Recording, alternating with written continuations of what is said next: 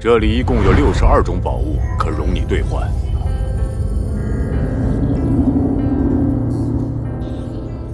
没有生命之水，生命之水没有资格进入兑换表。没有资格？他不是要用王级怪兽的精魂才……那不过是亚美利加政府哄抬物价的说辞罢了。生命之水是他们通过一套古文明遗迹医疗装置制造出的一种药水，是可再生资源。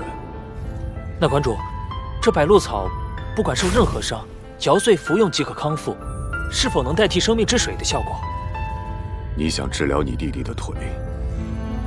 我提醒你一句，百鹿草的价值是生命之水的10倍。用来治疗你弟弟的腿，实在是有点大材小用。谢谢馆主的好意，但对我来说，没有什么比家人更重要。只要阿华能站起来，无论花费多少钱，都是值得的。你有这个想法很好，不过再过1、2个月，亚美利加政府就有生命之水拍卖活动，届时你参加购买就是了。1、2个月，我还是等不及。这是。星辰是按我的标准定的计价单位，可以让你直观看到这些草木之灵的价值。星辰对韩夏币的汇率换算是1比1000亿，你这次的奖励额度换算成星辰单位是36.5星辰，也就是36500亿韩夏币。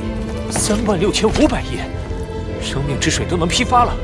你为家人着想的出发点很好，但不要热血上头，用我给你的奖励购买宝物提升自己，才能更好地保护家人。馆主说的有道理，只有我的实力足够强，李耀这样的阴险小人才会不敢伤害我的家人。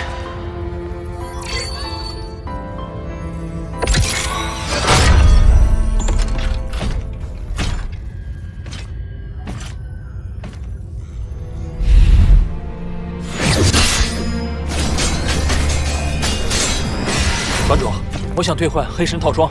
黑神套装很特殊，只有进入古文明遗迹并成功离开，才能获得一套黑神套装，而每一个人都只有1次进去的机会，所以就是我也没办法多获得一套黑神套装，这造成全世界黑神套装稀少无比。罗峰，我极限武馆有规矩，直接获得黑神套装奖励的，时间一到，必须去古文明遗迹再获得一套黑神套装，且必须卖给极限武馆。明白。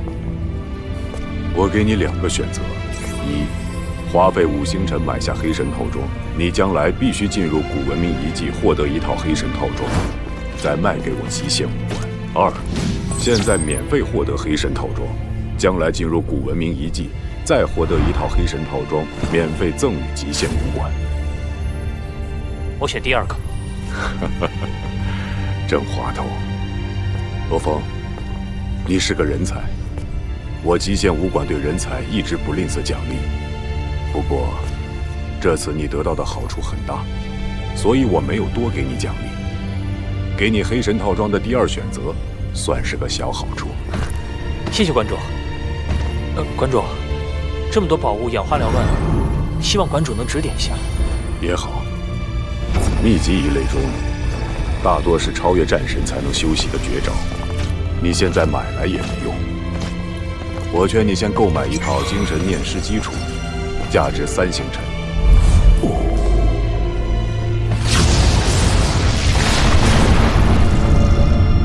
好，我买。至于灵药，你现在也没必要买。你的身体接连服用龙血、千年柳木心，体内潜伏着大量药效。你只需炼化药效，实力就会快速上升。至于其他宝物，只有一件非常适合你。哪一件？你自己选，看它是否与你有缘。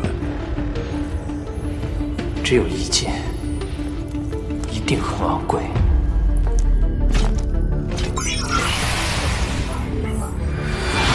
洪荒级智能战机我买不起。凤凰翔机和电光火石是超越战神才能修习的秘籍，对我也没用。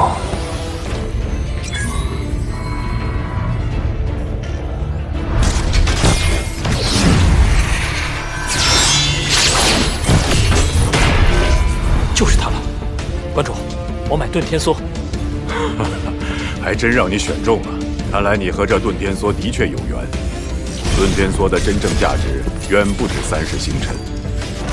等到你成为超越战神，它的厉害才会完全展现。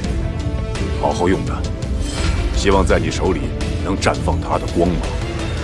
是。你现在还有3.5星辰可以兑换，说吧，选哪一个？我现在防御有黑神套装，兵器有遁天梭，精神念石修炼有精神念石基础，也不差什么了。只要是武者，谁不想有一架拉风的飞行战机呢？我就买它，王级智能战机。好，剩下的1.5星辰，你要买什么？不用了，那个千年黑乌根正好1.5星辰，我想保留它。我家人都是普通人，应该可以合吧？普通人也可服用，回头会给你详细的使用说明。老华，现阶段千年黑乌根对你和爸妈更有用。再等1-2个月，我一定给你买到生命之水。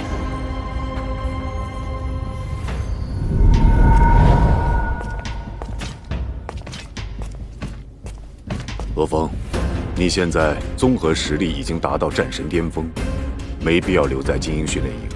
我给你2个选择：一，留在红宁基地室，进入特别行动组，将来可申请当训练营老师；二，外派去其他基地室，担任监察使。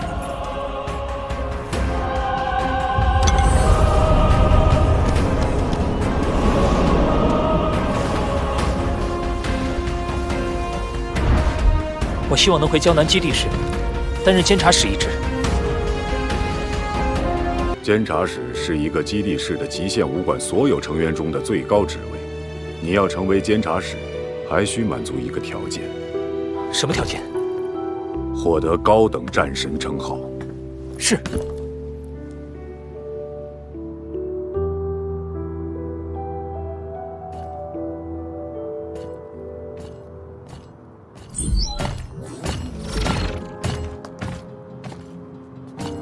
罗峰先生，我们又见面了。你是？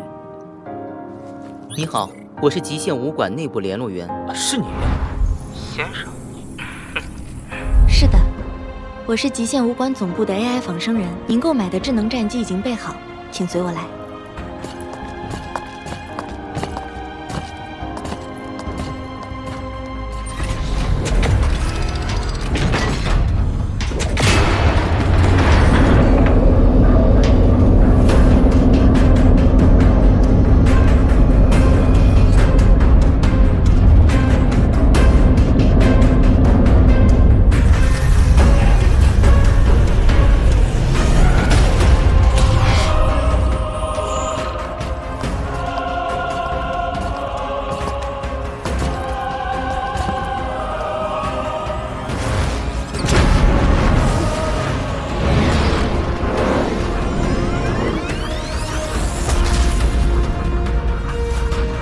这就是我的智能战机。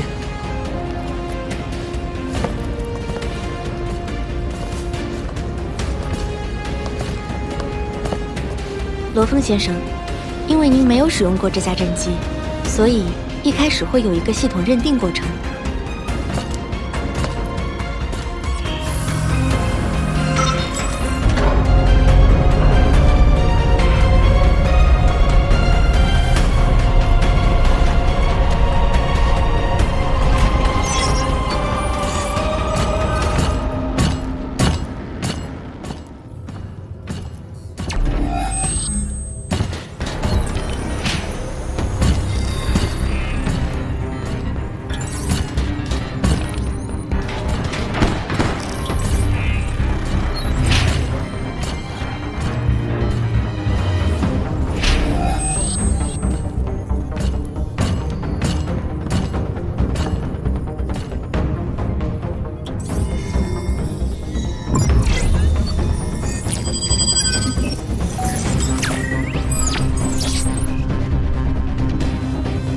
认证完成。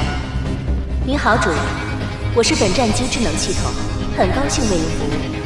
我现在给你命名，就叫1号。是，主人。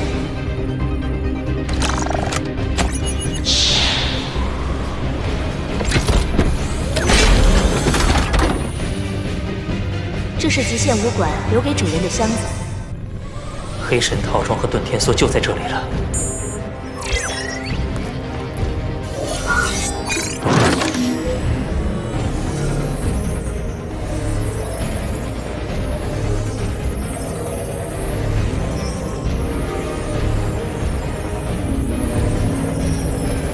精神念是基础的秘籍，还要到虚拟空间才能学习，真是谨慎。出发，去精英训练营。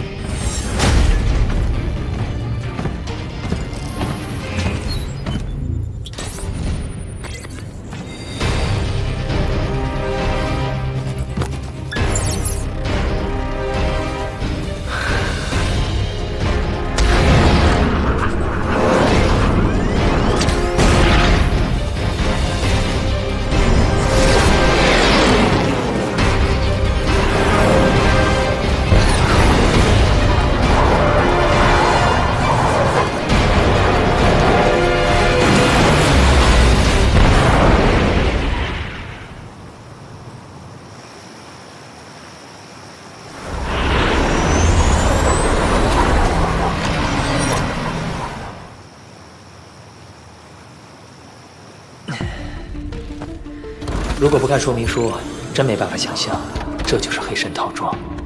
黑神套装形体各异，或以手套出现，或是衣帽、裤子，乃至于戒指都有可能。使用方法倒很简单，